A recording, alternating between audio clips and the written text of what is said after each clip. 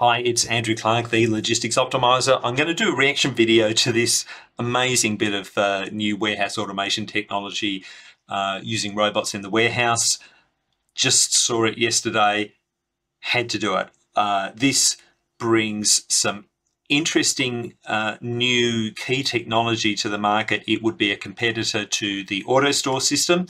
It's by HaiPick. It's called the HaiPick Climb. Let's have a look at it. I'm going to do some pause and commentary along the way, and let's have a look. All right, lots of lovely smoke. And there it is. What is this thing? Oh, okay. Exploded view. HaiPick Climb. Simplified efficiency. Okay. Right. So straight out of the bat, what this is one of those. It's like an AMR, only with some special qualities.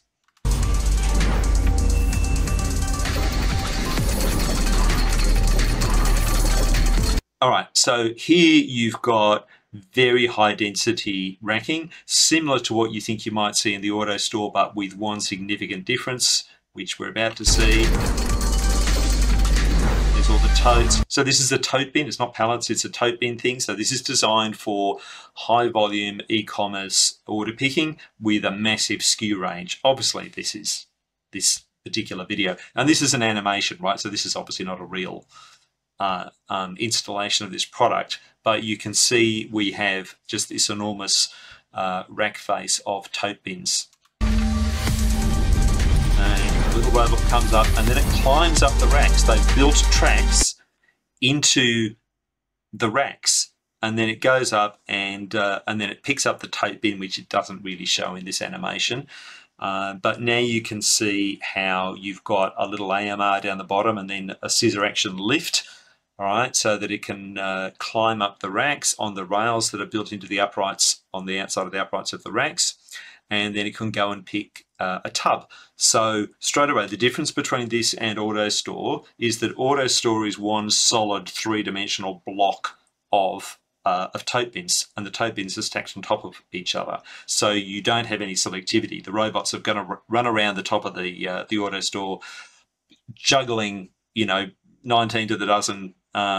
Juggling totes around in order to pick the different totes. So if the tote isn't on top with Autostore, it's got to move a few totes out of the way before it gets down to the nth tote down the stack of totes that it's picking. Here you've got full selectivity over the face of a rack. So straight out of the box, this makes me think less robots are going to be required, because you're not doing all those double handling movements that the Autostore is doing. And so let's see what it does next. All right, comes down to the bottom, and what's it doing? We've got a goods to the man picking station, right? So same thing as Autostore, same thing with all of these tote-based automation systems. Even the Amazon Robotics, the old Kiva Robotics system, doing exactly the same thing. It's goods to person at a pick station. And in Amazon, you get like a whole stillage, a rack frame of products brought to the operator, and then you can pick multiple things from that rack frame or just one thing. Here, it's one tote at a time, but by queuing up the robots, it can present just one tote at a time to the picker, who will get a better look in a minute, right? So he is picking from the workstation and putting to the orders on the tote bins on a rack to his left and possibly his right as well. He might be doing two sides. So he's multi-order picking from these racks. And of course, all of these movements are going to be controlled by the control system of the automation. And then here's his station, right? So he is going to pick a box out. There may be only one product in there. There may be multiple products. Usually you would have dividers if you're going to do that. And he will pick out of that, and then he'll scan it, and he'll have some sort of a instruction screen on his left, and then it has to go and put that tote away back into the racks. So, and obviously, as they're saying here, this is kind of infinitely scalable with as many robots as you need. It's still very high density storage, although not as dense as the Autostore. But I'm not sure how high the Autostore will go, but this looks to me like it will go higher. This goes 12 meters high. I'm not sure that Autostore would work beyond a certain stack height of the tubs. I think the efficiency would die. Whereas here you can go the full 12 meter height of the racks that it will allow, which is very high. Most warehouses are not 12 meters high unless you build a specific installation. So full selectivity, still very high storage density if you use the height. That looks like a winning strategy to me, and I think cost-wise, well, I don't know how this would work out cost-wise versus an Autostore. You'd have to find that out, but it certainly looks to me like a very viable competitor. The other thing you'll notice, so these little robots, I will see it, I think, in a little bit. Lots of robots, and so it shows them going into the aisles, but you may have noticed in the pictures, we'll get to that in a second.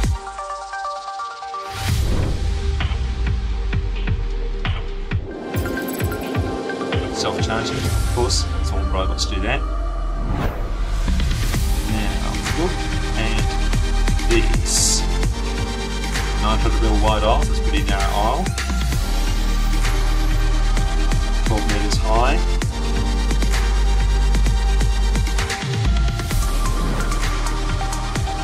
Right. Now what this is showing here, you'll see you've got robots not only in the aisles, but also crossing the aisles, because the whole underneath of the racks is actually lifted, and we've got the robots. So you don't have blockages within the aisles, is what that means. Is you can have any number of robots going in, all acting independently, and then they can all dodge each other. They're never going to queue up within this space. See here, you see them, right? See this one crossing here? This one crossing right here, it's crossing across the aisles to get to the next aisle that it's got to pick from.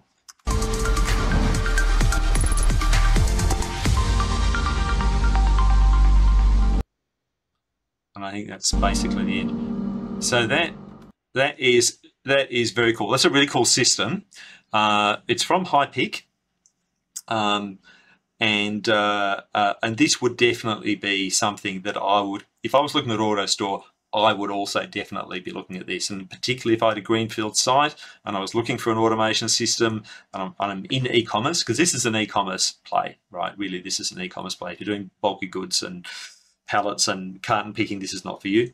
But if you're high volume, small order e-commerce picking, this is, and you want automation, you need to be doing very high volume for picking these systems. And ideally, you want to be like running this thing a couple of shifts a day if you want to get the maximum utilization out of it. So it is very cool. Okay.